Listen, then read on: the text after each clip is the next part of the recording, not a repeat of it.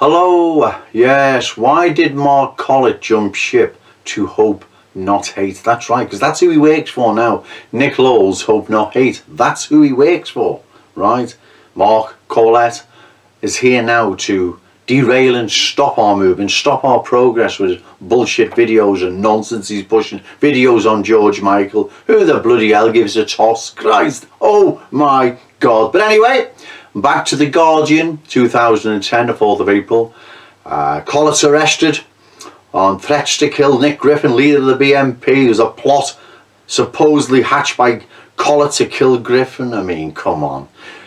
Mark Collett, back then and now, right, couldn't fight sleep, lick a stamp or put the cat out. And I think he'd admit that himself, let alone plot to have anyone bumped off. Or was he going to do it himself? But let me just take it a few days before he was arrested. Let's go back a few days before he was arrested, probably early April, late March. He visited me here in Liverpool, come out with this harebrained scheme that was that stupid. I just sent him back to Leeds and said, behave yourself. He then told me, rang me again, told me he's going to visit Dave Hannam. I told him not to. Against my better judgment, he visits Hannam and Hannam records him. According to what I'm made to believe, he recorded him threatening Griffin and Dowson and whatever. But anyway, according to Collett, right, that the police didn't pursue it because Hannam had chopped bits and bobs out the conversation he'd recorded because he didn't want Griffin to hear what he'd been saying, or should I say, his corruption within the BNP. They were all at it, including Collett. But anyway, so because he'd messed with it, the original evidence had been tampered with. So I'm made to believe, and that's why it wasn't pursued. Now, I may be wrong. He may have been caught bang to rights and done a deal. I don't know. But I don't believe he did. I believe that what happened is that he could see the curtain coming down on himself in the BNP. And the spies, Clive Jefferson, Adam Walker, they were getting rid of all the genuine nationalists, and Daphne was going along with it because obviously there was something in it for him, so he believed. I don't know, maybe he was siphoning off money. I just don't know. But anyway, all the same, the curtain was coming down on Collett and he didn't like it, right? So he was going to do a preemptive strike, whatever that was going to be, to save his position in the BNP, and it terribly backfired on, like I told him it would. Now, I believe once he was expelled from the BNP, and that was his time over in a party he'd called family, really.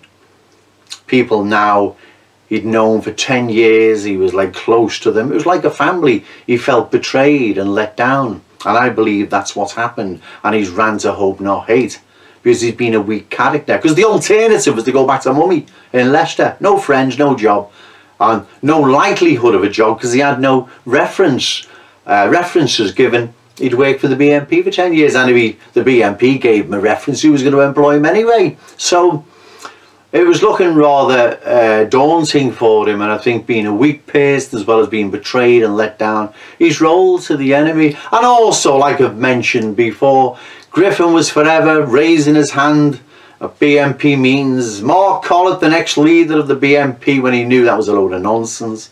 And also Nick Griffin. You were fighting a very important election at the time, barking and Dagenham. Why go to the police with that stupid story that was never, ever, ever going to happen in a month or something, and you know it, right? Because it just scubaed your chances in barking and Dagenham, didn't it? Once the press got all that. But maybe you thought it portrayed it as a victim, gave you victimhood status. I don't know. But that's why I believe, or should I say, what's happened regarding Mark Collett and him now working for the enemy. I believe that he's got kicked out, the spies have got rid of him, and he's felt betrayed by Griffin, and rightly so, but he's went about it the wrong way. I did try and tell you, but you didn't listen, and that's your fault, you see. And this is how you're going to trip yourself over again and again till even the sycophants of sycophants will see right through you. Anyway, I'm still waiting for this live webcam live stream, me, you millennial woes, and let's get it on. Okay, thank you.